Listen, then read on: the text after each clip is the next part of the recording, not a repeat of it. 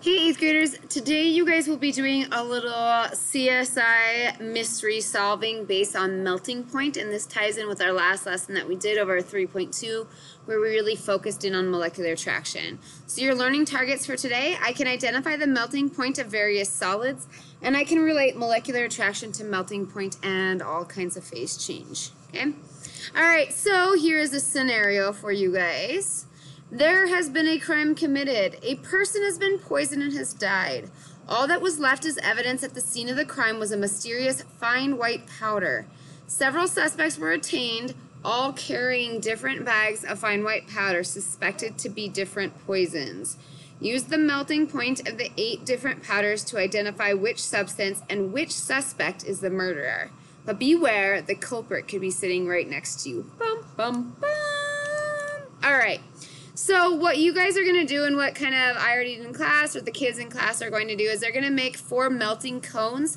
So if you guys look on the next slide, you guys will see how to make the melting cones. And then when you guys watch the video, you'll also see those melting cones and how they work. Add a small scoop of the 4 assigned substances to each.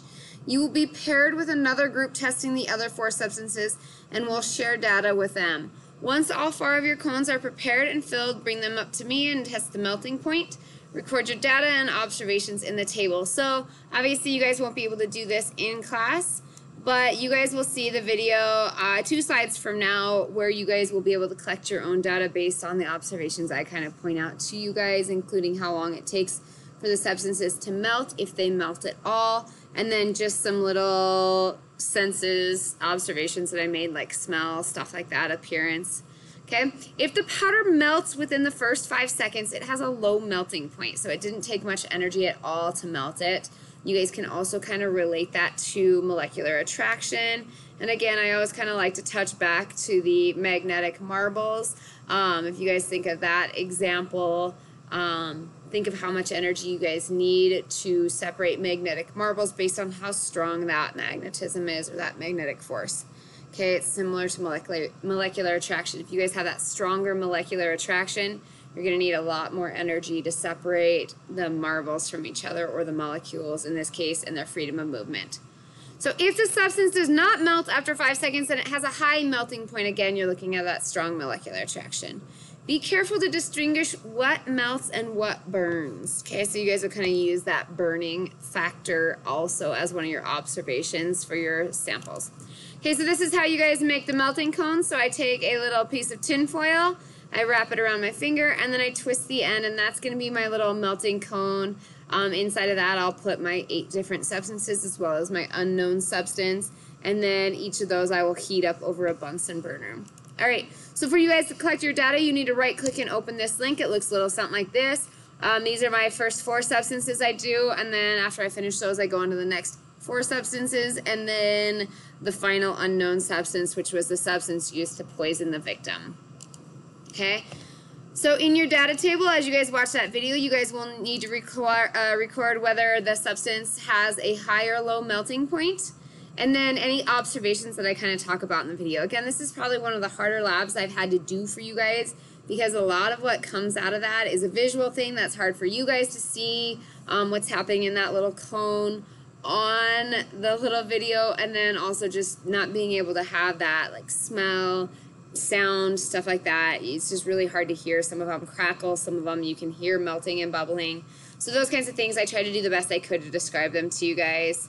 And then finally, once you guys have that, I will make 1 more melting cone and put your guys' poison in it that was used to kill the victim.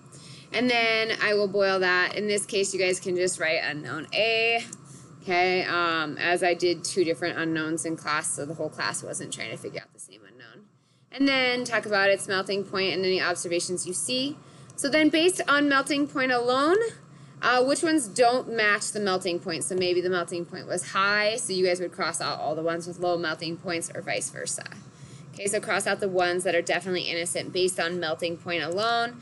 And then for the next one, you guys are going to look at your observations to kind of help you narrow it down. All right, this one had, these several had low melting points, so which ones kind of match the observations? So you guys will narrow it down to your 1 person that you think did it, and then you guys will use data from your lab to explain your conclusion. Okay, Then you guys have these questions to answer. What is melting point? I want your words, not the internet's words. At this point, you guys know what the melting point is.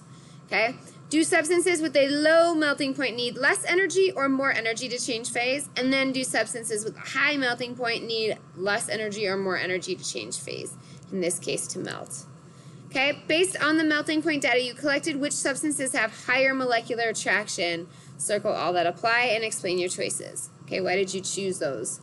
Based on the melting point data you collected, which substances have a lower molecular attraction? Again, if it helps you think of that example of the magnetic marbles, okay? Which ones need more energy, which ones need less energy, okay? How does molecular attraction or attractive forces change that?